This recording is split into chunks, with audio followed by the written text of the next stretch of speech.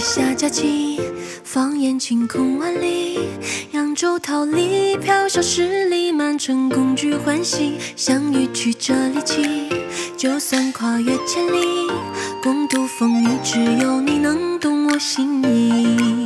阴差阳错相遇，定下姻缘不易，人海中遇见对到你，无人能比拟，欢喜冤家相依，换来两人不离，或许都是那命中注定。风中笔下佳期，放眼晴空万里，扬州桃李飘小十里，满城共聚欢喜，相遇曲折离奇，就算跨越千里，共度风雨，只有你能懂我心意。阴差阳错相遇，定下姻缘不易，人海中遇见对到你，无人能比拟，已不需再寻觅，从青丝到古稀，确定悠悠此生就是你。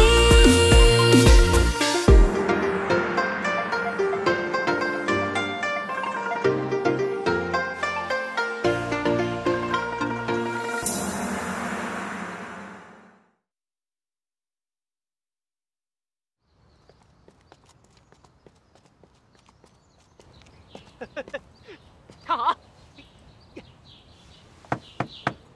三少爷，谁啊？是我给您送药来了。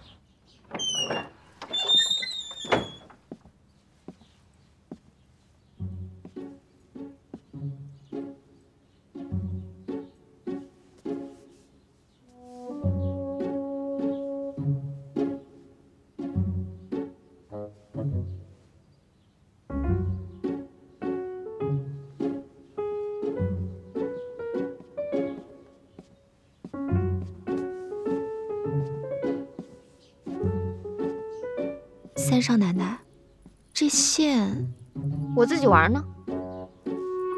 哦，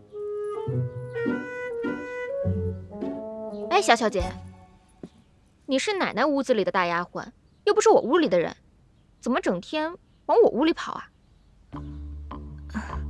三少爷，药送来了。放那儿吧。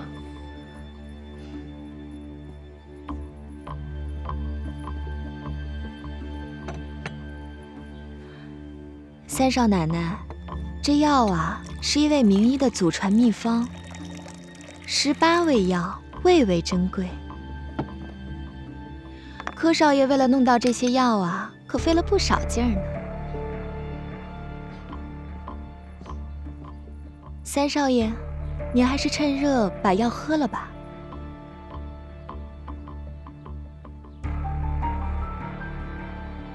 三少爷，这是要三少奶奶喂呀。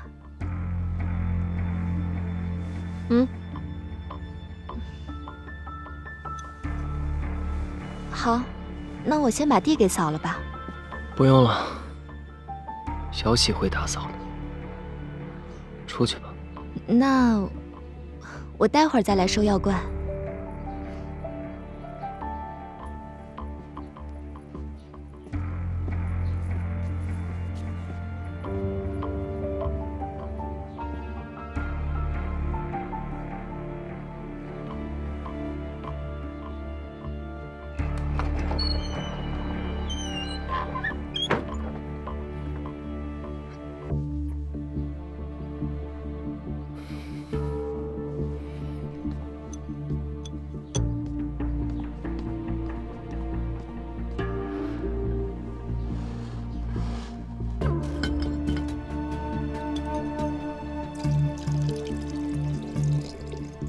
你这是为何啊？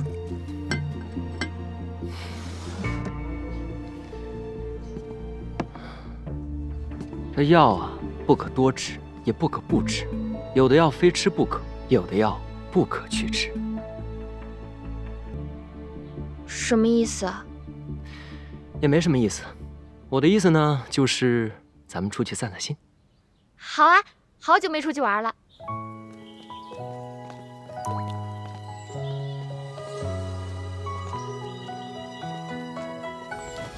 这儿呢。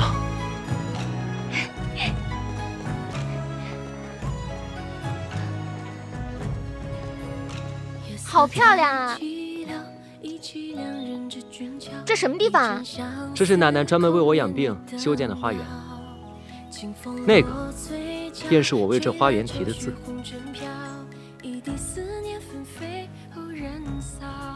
季梯新花。你念什么？季梯新花呀！这么漂亮的园子，干嘛起这么古怪的名字？你笑什么？我说的不对吗？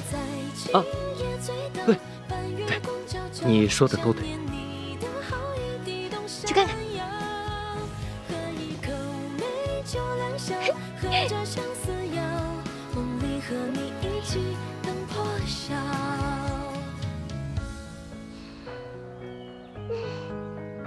4个字念错了一半儿，知书达理的杜小姐竟然成了白字先生，奇怪。不过，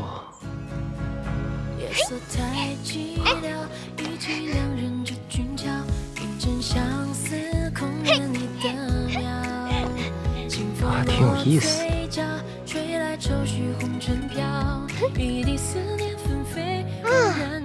这亭子修得还不错。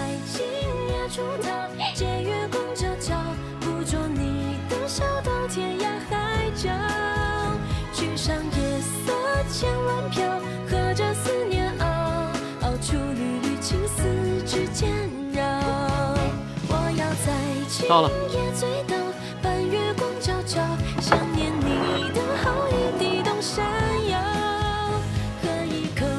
这儿就是我的书房。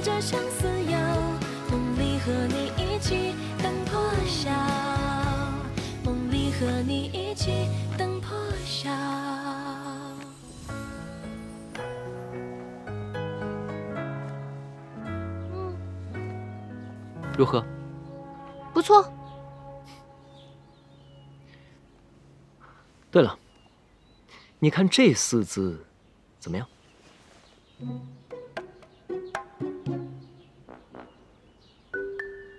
啊，可以。念念。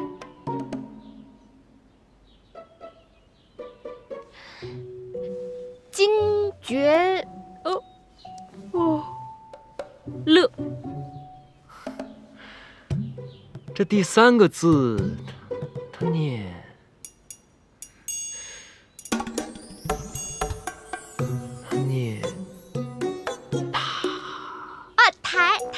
台，金爵台乐，我认识，怎么可能有人连台都不认识呢？真好笑。是。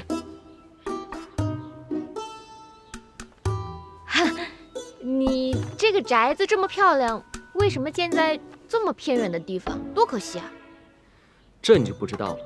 我在这儿呢，第一，可以看书写字；第二，这有一扇门，可以直接通到园子里观景。带你去看看。嗯。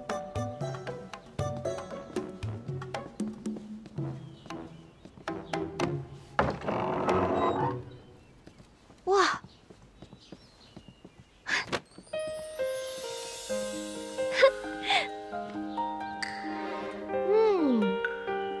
你看，那儿便是观景阁，看见那个角了没？哈，真有意思，还有小鸟呢。还有这儿，便是我齐府的大门。走，我去看看。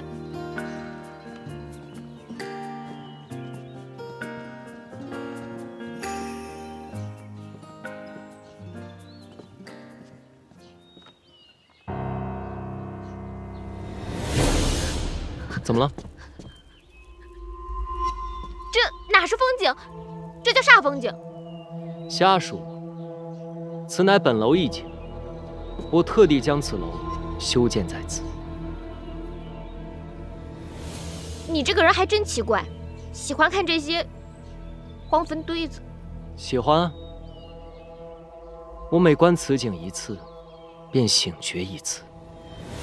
面对此景，鄙人不敢有一刻松懈，所以，我才会在那边的牌匾上写上“金爵始乐”。不是台乐吗？哦，对，金爵台乐。对。你也过来歇会儿。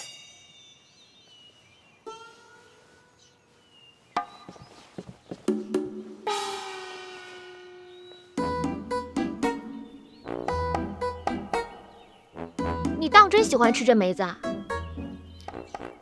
身外黄金何足羡，一日清闲一日鲜。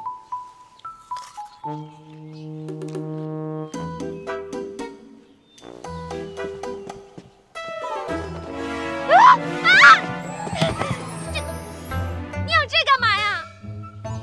天机不可泄露。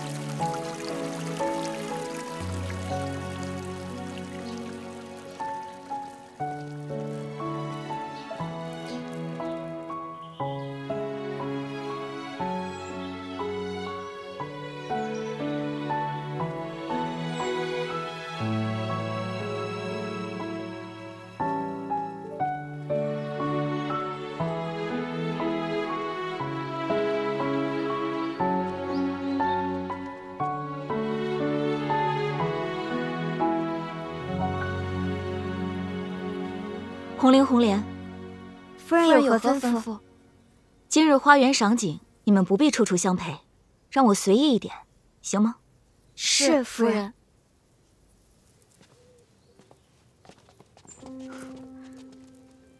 难道说这将军府对以前的2位夫人也是如此吗？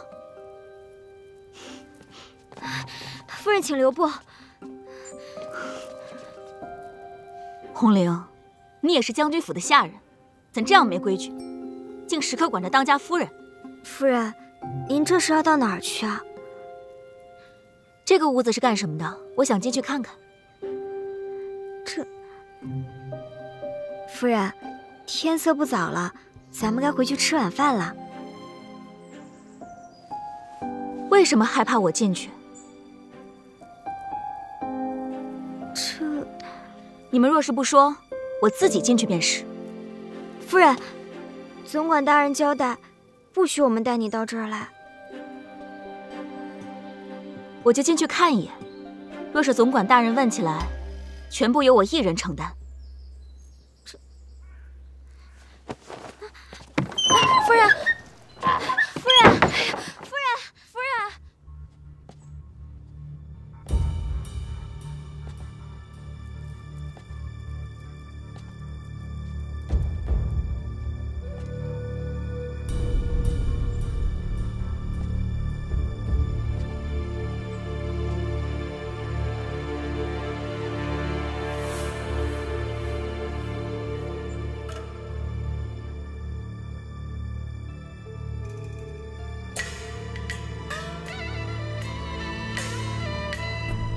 他确实娶过2位夫人，据说都是被折磨死的。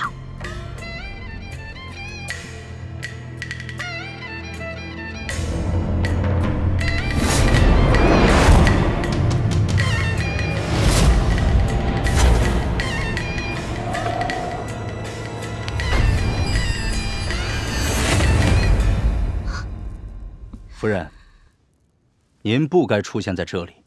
李总管，我是怎么吩咐你们的？和他们无关，是我自己要硬闯进来的。夫人，您该回房歇息了。你，夫人请。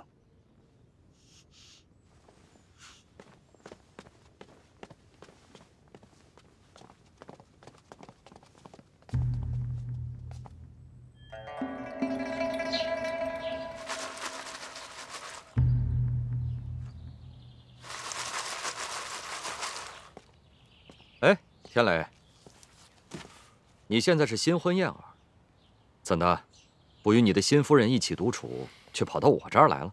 师傅，现在确实是云遮雾障，疑点重重。此话怎讲？徒儿早就听说，这扬州的杜冰雁小姐与我同岁，自幼饱读诗书，温婉娴静。可现在这个新娘子，我这几天与她接触下来，发现了她不少破绽。她似乎比我小，虽说为人娇憨可爱，飒爽义气，不过肚子里却没有什么墨水。她居然把那寄唱心愿念成了寄啼心花，把金爵使乐念成了金爵台乐。这怂恿老太君逼我冲喜成婚，本就已经是居心不良了。你说她会不会又使了什么坏点子，把新娘子给调换了？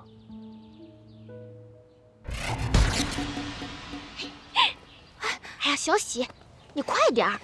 哎，小姐，你要端庄贤淑，你是大家闺秀杜冰雁呐，别露出马脚。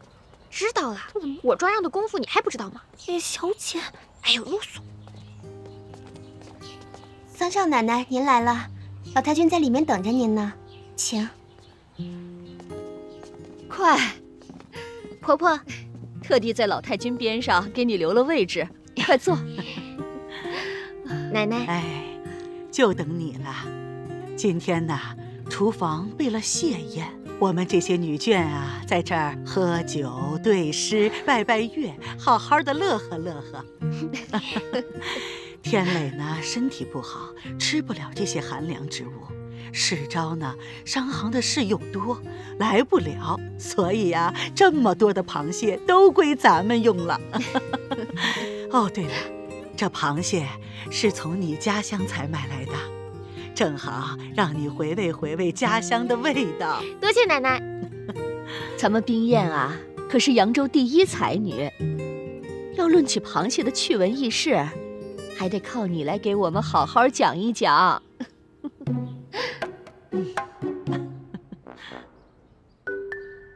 婆婆，奶奶，冰雁愚笨，这奇闻异事的，我脑子里一时想不起来多少，但这民间流传的对子，我可知道不少。讲出来，您可别笑啊！哎，怎么会笑呢？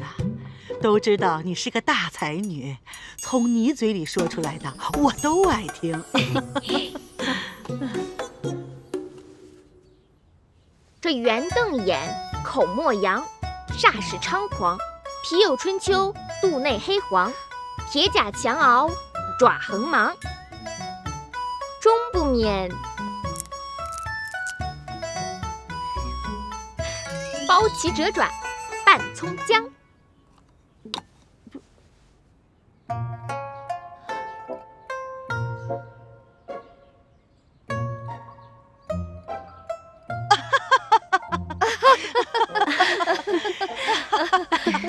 有意思吧？啊，有意思。从冰雁的嘴里说出来，那就是文采飞扬，别有一番风雅呀。是啊。奶奶，您快别夸我了。本姑娘幸好跟着爹爹经常去酒楼茶馆，这掌柜的吆喝声竟然也派上了用场。上谢八件。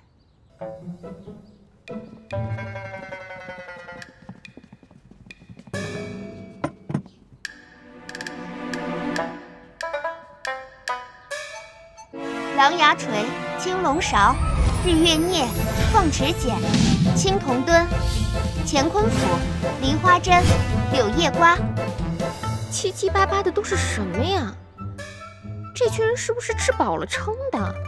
这用嘴吃，它不香吗？咱们齐家书香门第，如今老太君又得了冰雁这样的才女孙媳，不如咱们趁着佳节吃蟹饮酒，吟诗作赋，老太君可好啊？好啊，那咱们就以这席间蟹来作诗吧。要不我先来？好。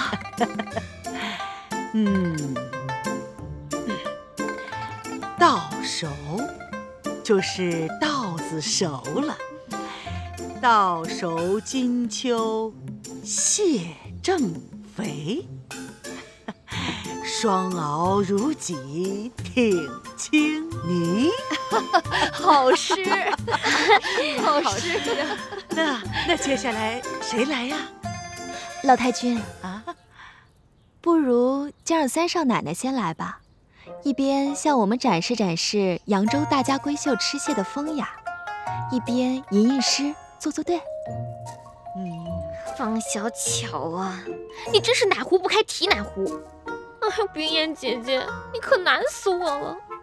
腹有诗书气自华，咱们三少奶奶当仁不让啊。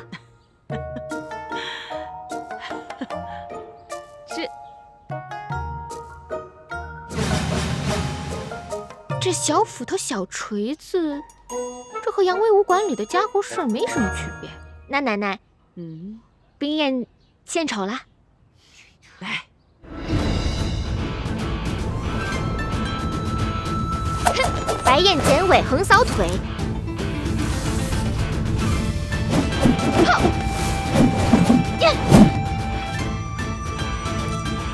飞棍撞钟，挺胸扣。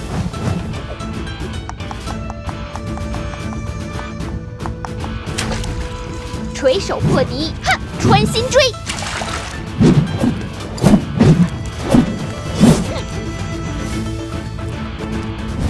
舌剑唇枪，蟹纵横。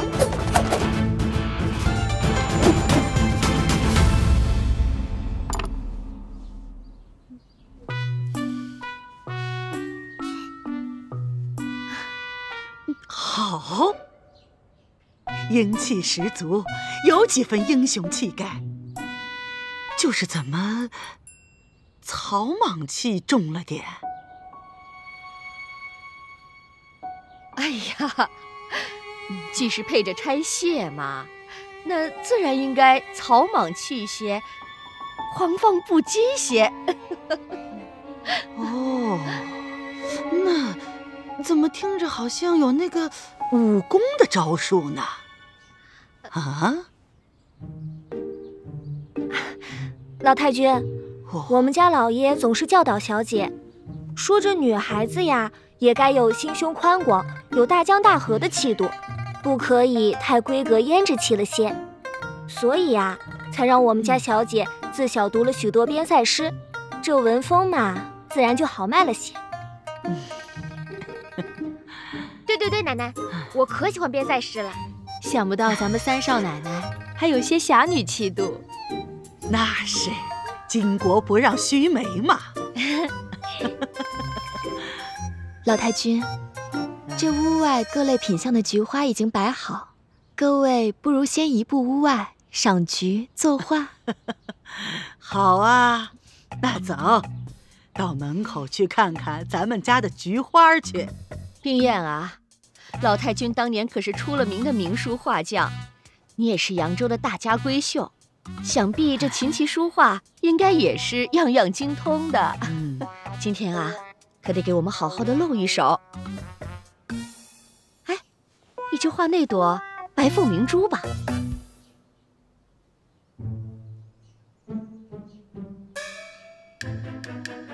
行。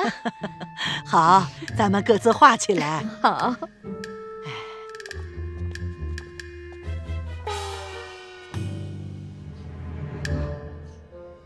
当闺阁小姐可太难了，小姐，你可得挺住啊！这鲤鱼打挺我挺得住，这咬文嚼字，哎，我尽力吧。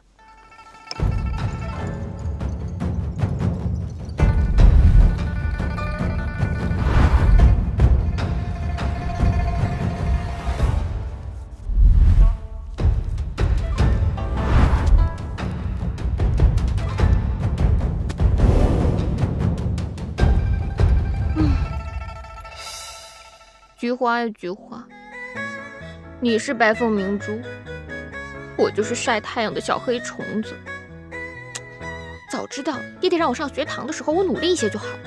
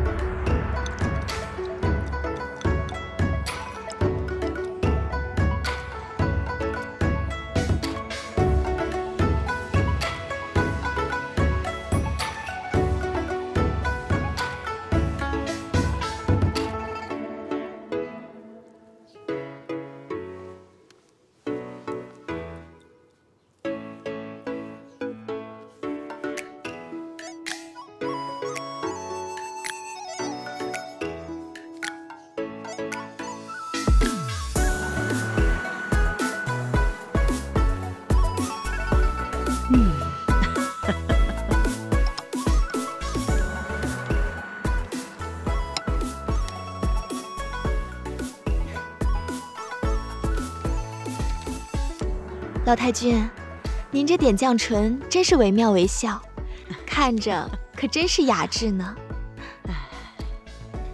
三少奶奶也画完了。哦，那大家都来看看冰雁的画吧。奶奶，其实我不擅长画画。无妨无妨，都是一些逗乐子的玩意儿。让为娘先品一品。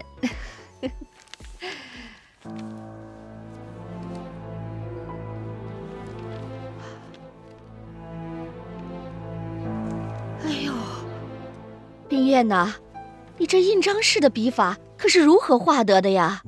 您快瞧瞧。哎呦，哦，这风格奇特，与众不同，别有一番景色呀！好，好，拿近些，让我仔细瞧瞧。哎，奶奶，我都有些饿了。哦，哎呀，刚才净顾着画画对诗了，没让他吃东西。好，你想吃什么？奶奶带你去。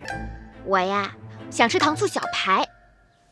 红烧肉，好，糖醋排骨，红烧肉，厨房上。生儿，快来，小心奶奶。哎，好嘞。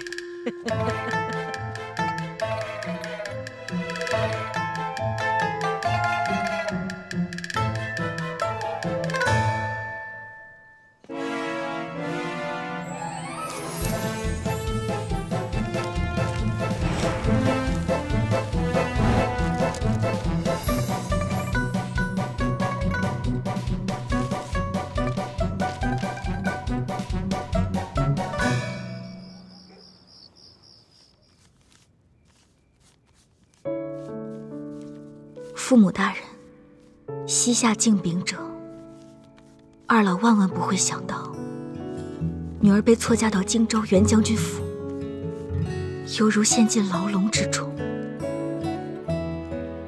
不孝儿，冰雁叩首。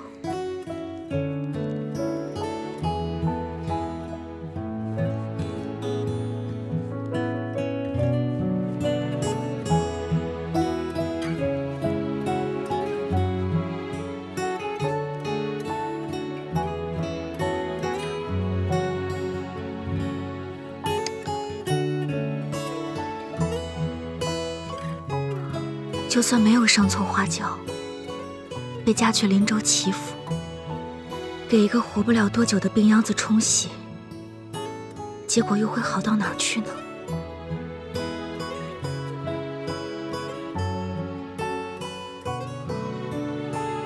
也不知玉湖妹妹那边怎样了，莫不是也和我一样，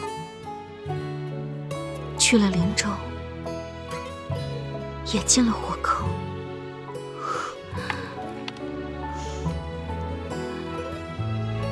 玉湖妹妹，你可还好啊？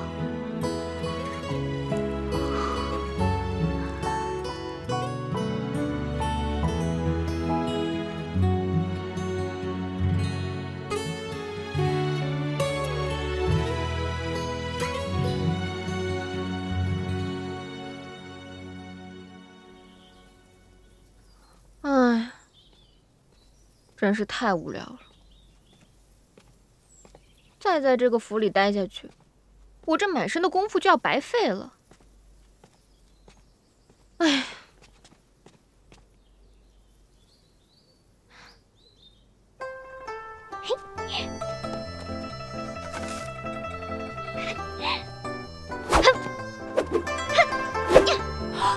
哎呀，小姐，小姐，你记住，你现在的身份是从小饱读诗书、温柔娴静的杜小姐，哪里会舞什么剑啊？我都好久没练功夫了，手脚痒痒。哎呀，手脚再痒也不行，这万一要是露出马脚了，可怎么办呀？真是太大意。哎呀，好了，我知道了，以后不练了，不练了，走。哎，你是小姐，我是丫鬟。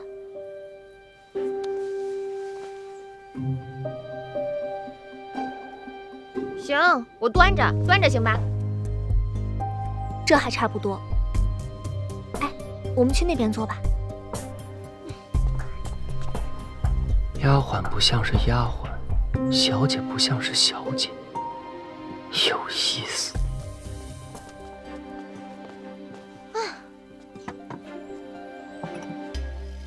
小姐，咱们从扬州来到林州这么久了，你觉得这齐府怎么样？怪。那齐三公子呢？也怪。那个哑巴小谁啊？猜猜看。是湘云吗？不是。爱珠？也不是。宝珠？更不是了。哎呀，我猜不出来了。燕生小姐。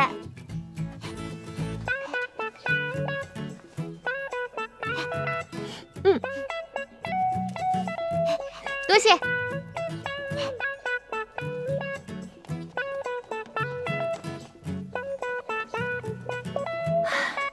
这燕生小姐是个好姑娘，只是可惜了，是个哑巴。小喜，我觉得这齐府上下怪得很。这当家的是老太君，府里唯一的小姐是个哑巴，但疯疯傻傻的，还蛮可爱的。府中唯一的公子呢，又是个病秧子。可是他这病吧也古怪，说发就发，说晕倒就晕倒。你看着他快死了吧，可一转眼人就又好了，说起话来嬉皮笑脸的，不知道说的真话假话。小姐，你可真是快言快语呢。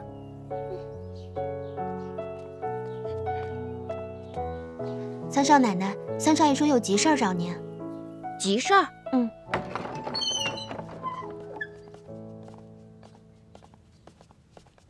有什么急事儿啊？此事呢，说急也急，说不急也不急。少卖关子了，赶紧说吧。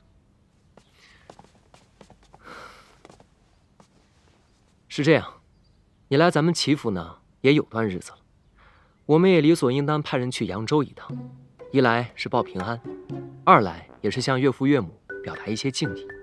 你意下如何？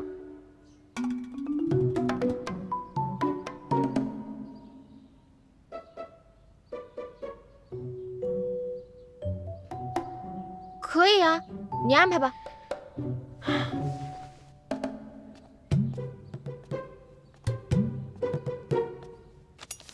这礼物呢，我已经备好了，这是清单，你看看还需要增添点什么？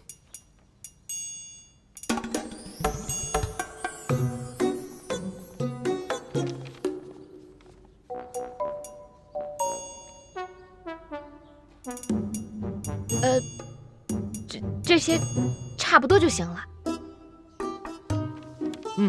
好。哦，还有，这信我也写好了，不过我着实不知道岳父岳母姓甚名谁，名字是哪几个字，所以还要劳你这个当女儿的亲自写了。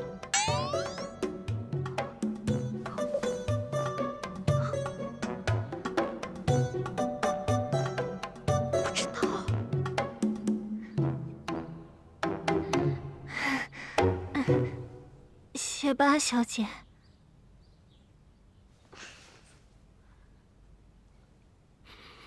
请吧。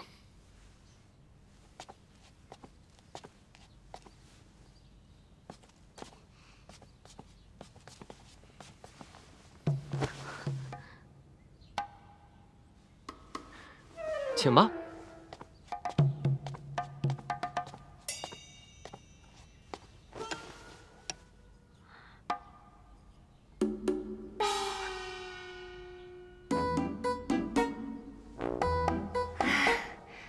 少爷啊，在扬州的时候，我们家小姐读书写字，从来不叫别人伺候她的呀。她呀，只喜欢让我陪在她身边，因为呢，只有小喜一人知晓。我们家小姐，她写字的时候需要把这个墨研得浓浓的，这样写字才好看，你说是吧？我们家小姐啊，可写得一手好字呢。是吧，小姐？小喜，我看你就别啰嗦了，赶紧让小姐快点写吧。哎，别废话了，我写什么呀？哦，哎，小姐，这封信应该是你们夫妻两个写给扬州的第一封信吧？那依我看呢，这个信封应该你们夫妻两个一起写。小姐，你呢就写老爷杜之祥，少爷你呢就写夫人王桂花。什么祥？哎呀，不对，应该男的写男的，女的写女的。小姐，你呢就写夫人王桂花。少爷，你呢就写老爷杜之祥。哎呀，行了，小喜，知道了。哪能像你这么写信啊？我自己看着办吧。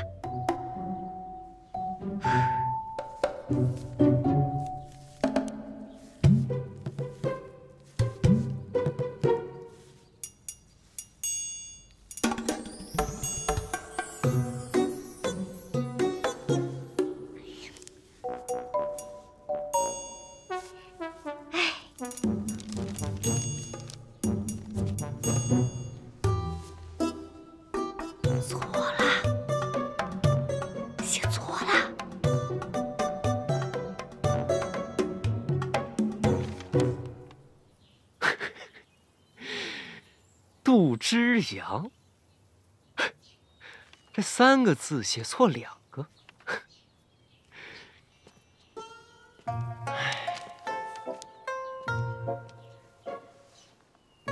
少爷，你找我？今天叫你来呢，其实也没什么大事，只是方才见你研墨，发现你是个聪明的姑娘，非一般丫头能比。我想以后就专门让你在书房伺候。啊，我在扬州的时候啊，就是在书房伺候的多。哦，那你识字？识啊。小姐教的？对啊。那你会写字吗？会啊。小姐教的？是。行，那我考考你，既然你是扬州来的丫头，你就背诵一首扬州的民歌吧。哎，唱起小调歌儿多，灯草调下砸坏锅。家里看见驴生蛋，外面看见马做窝。这讲的是个什么玩意儿？这个啊，是我们扬州的民歌，名字啊叫《撒谎经》。撒谎经？你们扬州城里有个撒谎经啊？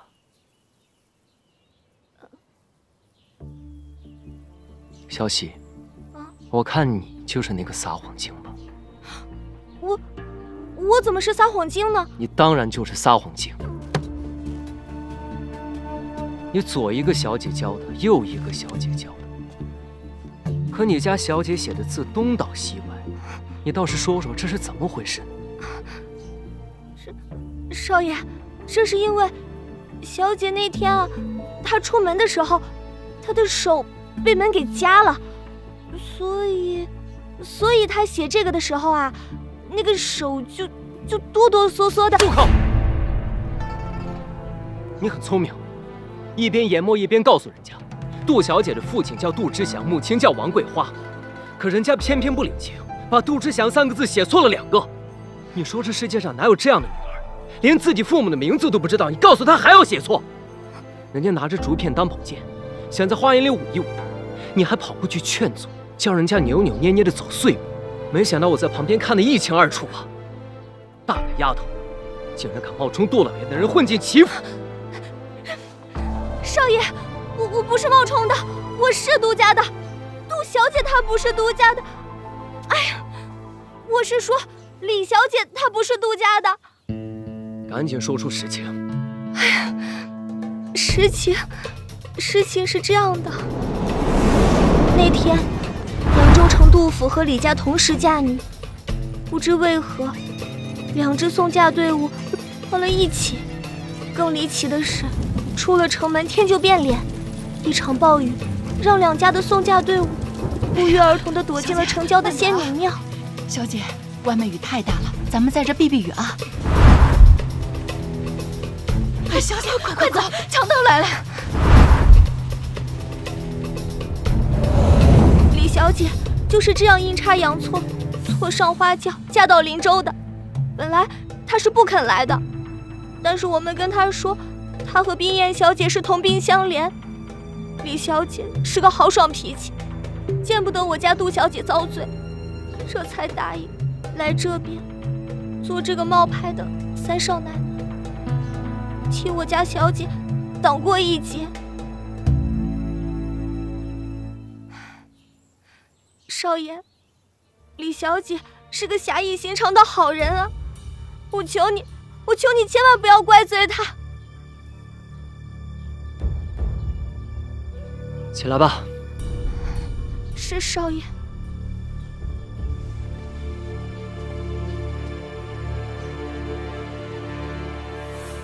你方才所说之事，除了我之外，不可以告诉任何人。从今往后，你在府上少说话，多做事，谨慎小心，不可露出任何马脚。是少爷。还有，此事也不可以告诉三少奶奶。你若是敢走漏半点风声，严惩不贷。记住了。记住了，记住了。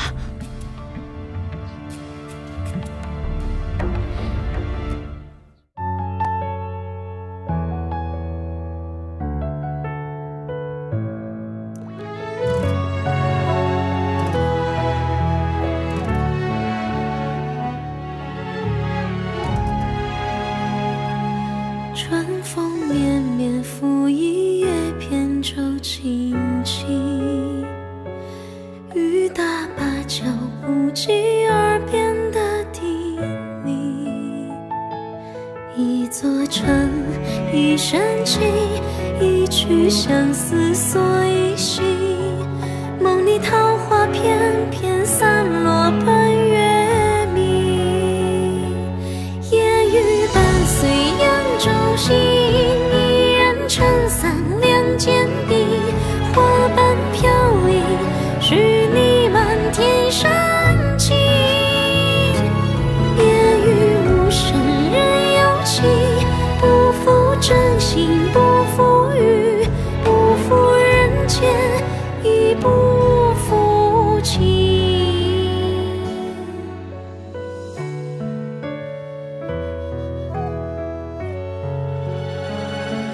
春风绵绵拂一叶扁舟轻轻，雨打芭蕉不及耳边的叮咛。一座城，一生情，一曲相思锁一心。梦里桃花片片散落半月明。夜雨伴随扬州行，一人撑伞两肩并，花瓣飘零，是你满天深情。夜雨柔柔人有意，姻缘作对须惋惜。郎情妾意，此情不移。郎情妾意，此情